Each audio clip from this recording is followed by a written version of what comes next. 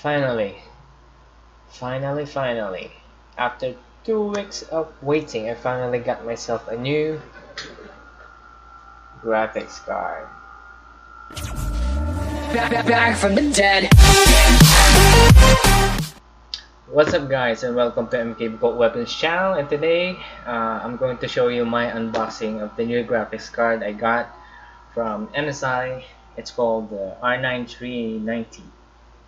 As all of you know that I lost my palette or my old graphics card here, the HD4870, 2 weeks ago, and it was really painful working trying to use the onboard graphics card. I mean,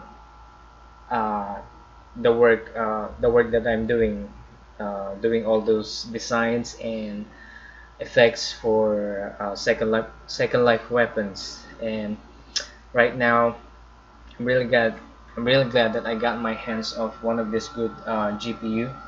And without further ado, let's install it. Back from the dead.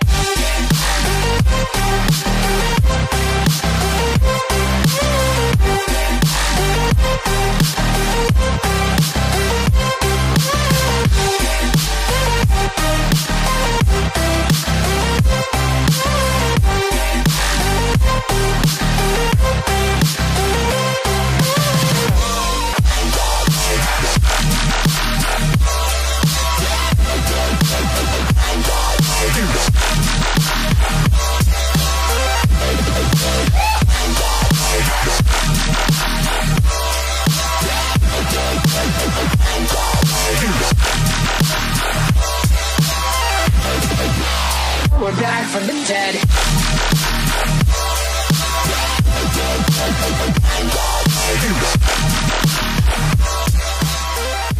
Hell yeah. Some of you may ask, I thought you're getting a GTX 980 Ti. Well, I have to wait another month or so to get one, and I won't be able to work during those waiting period. This is more of an urgent need rather than a want. So in my price range, it's really more of a battle between GTX 970 and R9390. According to the most reviews I watch from popular YouTubers, 8 out of 10 will choose an R9390 over a GTX 970. So this is why I get an R9390. I think that's enough chatting, and let's look at the design of the graphics card. On the back of the card is a matte black PCB with a gorgeous backplate with MSI logo. This card measures 10.9 inches in length and weighs 2.89 pounds. It comes with a plastic shroud design in red and black color scheme with 0 closer fans that stop spinning under idle load, keeping heat and noise level down. MSI uses a small deflectors on the aluminum heatsink to guide more airflow onto the heat pipes. And the 8mm nickel-plated copper heat pipes comes in contact with the core and threads for more efficient cooling. On this side comes with the 6-pin and 8-pin power ports, and next to it is the metal plate that cools the memory. And yes, this has no crossfire connectors because crossfire is accomplished through PCIe bus due to its smarter GPU. For monitor connectors, you'll get a DisplayPort 1.1 with a max resolution of 4096 by 2160 at 60 Hz. HDMI 1.4 port with a maximum resolution of 4096 by 2160 at 24 Hz, and the dual DVI-D with a max resolution of 2560 by 1600 at 60 Hz. As you can see, this graphics card can power up to 3 monitors using the Infinity technology. It also has the FreeSync and Liquid VR technology. For the specification, this GPU has 8GB GDDR5 memory size with a 512 bits memory bus. I won't be giving the detailed features of this GPU because by the time we're making this video, you probably already know the features of MSI R9390. If you don't, we got a link down at the description. You could just check that out.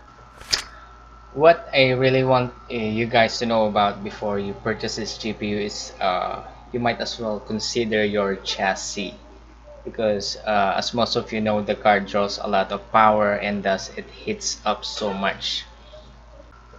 And it heats up even more if you're using the MSI gaming app. Yes, the one with the OC mode, with the gaming mode, and the silent mode switch. How did I find that out? Well, my idle temps are running around 60 to 65 degrees Celsius, which most R9 390 owners, in accordance to these forums, will tell you that it's normal. Well, for me, I don't think it's normal, so I did like a little search, more search or discoveries, so that I'll be able to find out what's causing this. And yes, it turns out that the MSI gaming app is doing all of this high temperatures, and when I finally turned that application off, my idle temps run like 45 to 50 degrees Celsius. That's in my case because I'm living in a tropical country. On the other hand, you still have a decent 70 to 72 degrees Celsius while gaming with the MSI gaming app on using the gaming mode. You might also say that that is the zero frozen features, wherein the fans will all start kicking and spinning when it reaches a certain temperature during the full load, and that certain temperature is like 65 degrees Celsius, and it will only spin in about 20 to 25%. But for me, I don't want to wait for that, since it also heats up the entire chassis and the other components inside, you know. And I prefer around like 35 to 45 degrees Celsius during the light loads, like browsing the internet or something. That's my own that's only my opinion, but what do you think, guys? Let me know your thoughts in the comments below, since I'm also learning here with all of you. Give us a thumbs up if you like the video, and if you want to watch more of our tech reviews, don't forget to subscribe to this channel. Thanks for watching, and we'll see you at the next episode.